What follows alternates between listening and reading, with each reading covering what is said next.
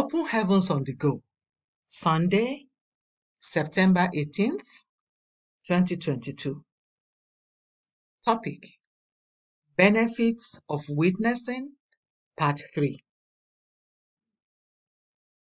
Memory verse, Matthew 24:14. And this gospel of the kingdom shall be preached in all the world for a witness unto all nations, and then shall the end come. Bible reading, Romans 8:19-23.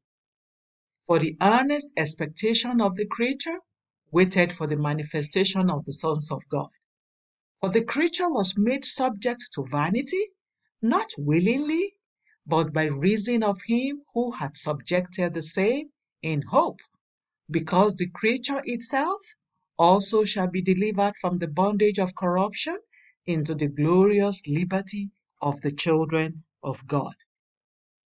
For we know that the whole creation groaneth and travaileth in pain together until now. And not only they, but ourselves also, which have the first fruits of the spirits, even we ourselves groan within ourselves, waiting for the adoption, to wit, the redemption of our body. The message: every athlete on the racetrack is always looking forward to reaching the finish line. The heavenly race is not a sprint, but a marathon. We have been looking forward to the coming of Christ now for more than 2,000 years. I, in particular, have been running this race for almost 50 years now, and I'm still running. I don't know how long you have been running, but I am quite sure that you are looking forward earnestly to the return of our Lord Jesus Christ. Well, there is a way you can make him return quickly: sharing the gospel of Christ and winning souls into the kingdom of God. Matthew 24:14 says, and this gospel of the kingdom shall be preached in all the world for a witness unto all nations, and then shall the end come.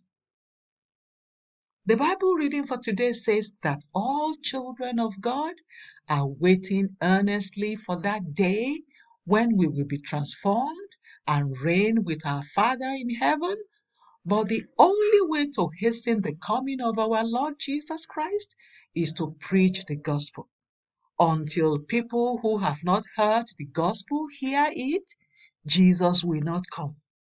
If you want him to return quickly so that you can reign with him in paradise, that is, of course, if you are sure that you will make it to heaven, then you will preach the gospel.